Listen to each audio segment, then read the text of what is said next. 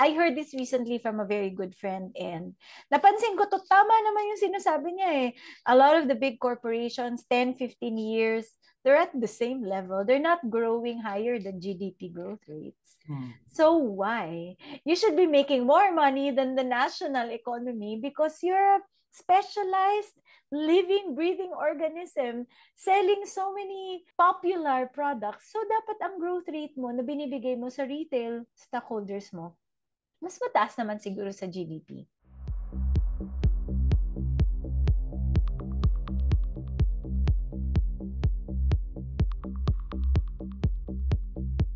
Hi everyone, I'm Salve Duplito. I am inviting you to this year's very, very special Icon 2023 10th Anniversary Edition. Don't miss this because there are a lot of things that we're going to talk about, so many fun stuff to discuss, and then you get a chance to take a picture with your favorite idols. See you there! I feel that wealth is really a function of how much money you put in your savings and investments, rather than just focusing on how much growth you will make in your portfolio. So I'd rather earn 10% a year with a larger investment base than earning 100% a year with a smaller investment base. Kasi I know a lot of chairmen of big corporations. Their names and tickers you see in ANC.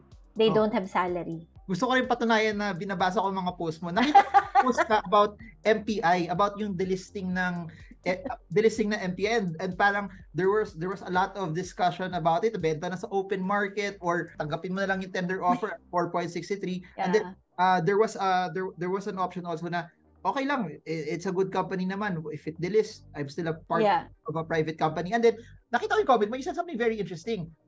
Magpapadelist na lang ako and I'll still hold my shares. So I want to know what's the mentality behind that, kasi yun yung topic ng video na to. Salve Duplito, MPI Delisting. Sira ka talaga. Nagbabasa talaga ako, nagbabasa ako yung number 1 follower mo. Aw, thank you. I appreciate you. Ikaw talagang promotor ng lahat ng ginagawa ko. So, a lot of people said, ayaw nila kasi sobrang baba. Siyempre, you heard also Manny Pangilinan say, kasalanan yan ang market.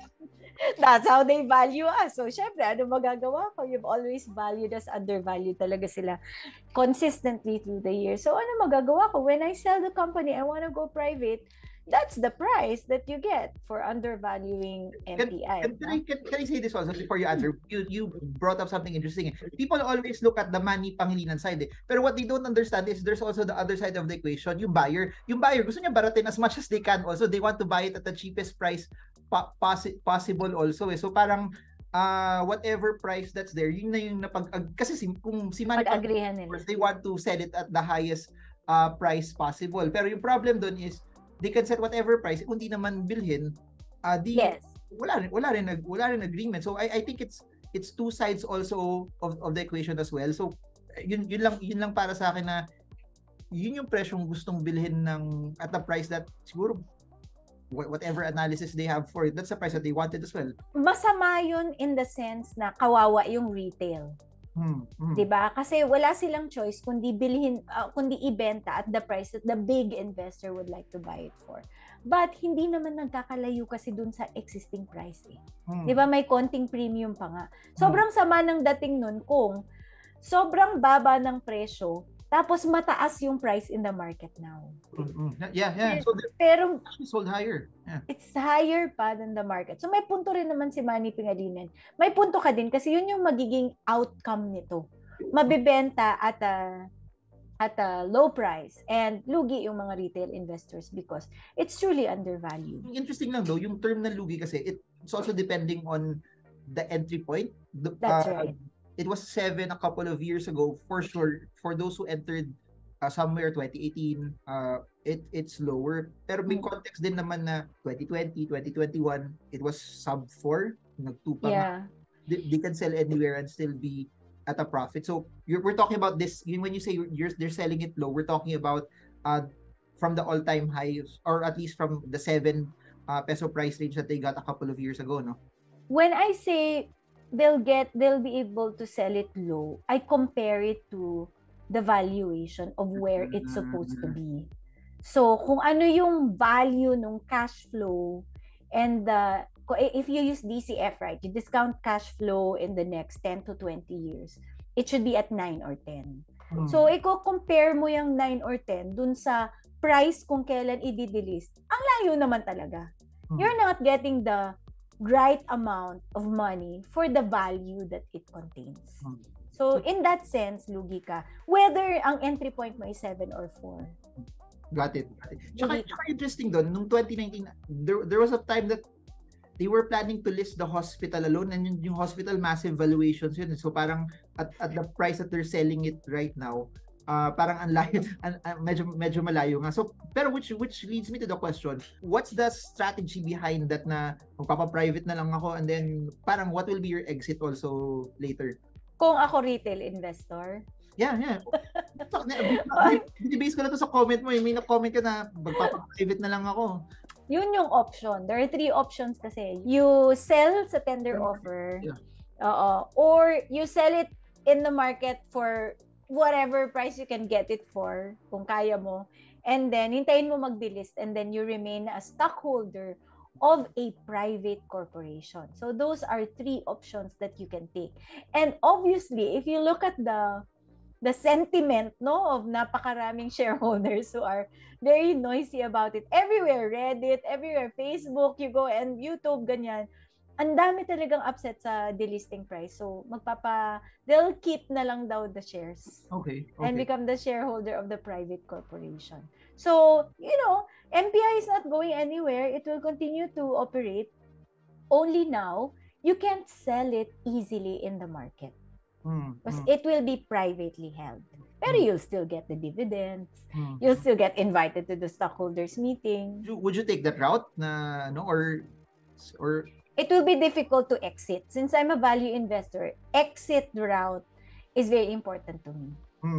So I might not take the third option. Tsaka naisip ko, looking at it from their perspective, kung nag-IPO ka kasi, you got the funds already, nagamit mo na ilang beses over and over yun to be able to make your company. Tapos, if you're a private company, you're less subjected to the volatility kung may issues or wala nang fluctuations dun sa price also. So, as someone who has been in the market, does this parang enhance your love for the market or parang or flip side naman na parang dahil dito parang I'm disenfranchised na lang, parang bakit ganito? Crypto na lang. Yung pala agenda niya. Honestly, ang hirap mo naman mga tanong mo, Marvin, ang hirap ah.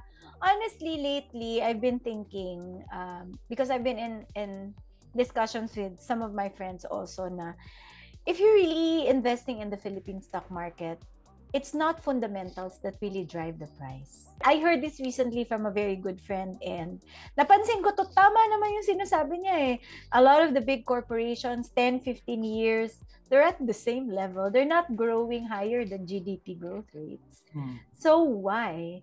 You should be making more money than the national economy because you're a specialized living, breathing organism selling so many popular products. So, dapat ang growth rate mo na binibigay mo sa retail stockholders mo, mas mataas naman siguro sa GDP. So, obviously, if you look at it that way, hindi talaga fundamentals yung nag-drive ng value. A lot of the money don't go to shareholders. Shareholder value is very low. The families that hold these organizations, siniraan yung stock market. Ano ba yan? Nakita ko pa naman post yung mga picture ka sa PSE. The families are getting wealthier. The lowest rungs of society, the ones who have to live on 100 pesos a day, they're getting bigger. So, what's the deal? Kaya sometimes, I really tell people, mag-index fund na lang kayo because, 10 years in the market, yung binili mo walang kinita. But, sometimes, if you also know how to do fundamentals and kung nakikinig ka kay marvingermo at alam mo how to use the charts so that you know when to invest exactly, you might get some earnings, no? Or you can go to the US stock market to get more money for your income. Yun yung na-realize ko also na I've been yung parang trigger ko for fundamental investing is when I don't like the company anymore. Sell. Pero looking at it, basing it also on what you said, you did make people that really didn't make as much also probably came in nung all-time high nung 2013, nag 7,400 to nag-investment rating upgrade tayo. Pero tapos nag all-time high tayo ng 8,900 nung 2018.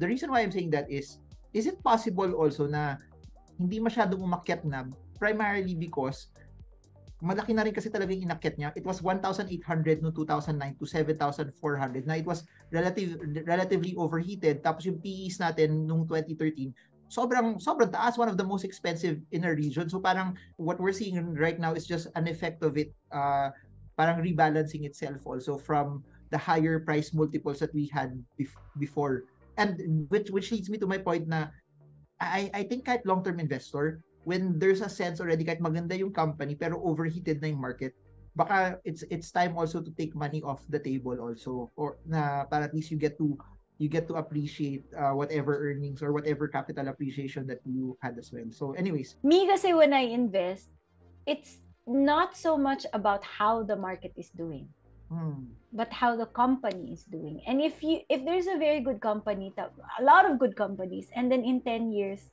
you didn't go anywhere, you really have to think twice or thrice about what you're doing. That's a huge factor when you came in. But if, again, you also have to think hard if in 10 years wala pang nangyayari.